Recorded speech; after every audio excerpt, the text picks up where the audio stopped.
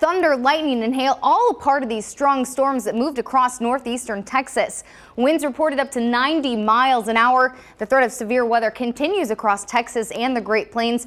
Meanwhile, here in southern New England, warmer temperatures and sunshine on the way. There were long lines on the highway Tuesday as the entire population of Fort McMurray, Canada was ordered to evacuate. A wildfire fueled by high winds is tearing through the area. Over 60,000 people evacuated the oil city. Firefighters from across Canada are being mobilized to help battle the out-of-control blaze. This is where the phrase "turn around, don't drown" comes from. A person in Texas tries to drive across a flooded bridge and it looks like they ignored the roadblocks. They make it about halfway across the bridge when the truck is swept away and into the water. The man was able to crawl out of his window and swim to shore. The city of Attleboro is auctioning off 9 school buses. The Sun Chronicle says some of them work, some of them don't. The auction is happening right now at publicsurplus.com.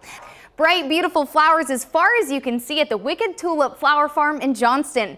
It's the first season for the 50-acre tulip farm in the Snake Den Farm on Brown Avenue. You can see over 250,000 flowers and pick your own, even snack on a petal. Yes, some tulips are edible. Primary day in Rhode Island and 4 other states. Polls are open here until about 8 o'clock. There are 33 Democratic delegates up for grabs and 19 Republicans. Spring is kicking off in southern New England with a fresh blanket of snow. Check out this drone video from the Cape. It's quiet and calm start to the day out there. Well, this storm should wrap up by mid-morning, and Kelly Bates says we might even get some sunshine later today.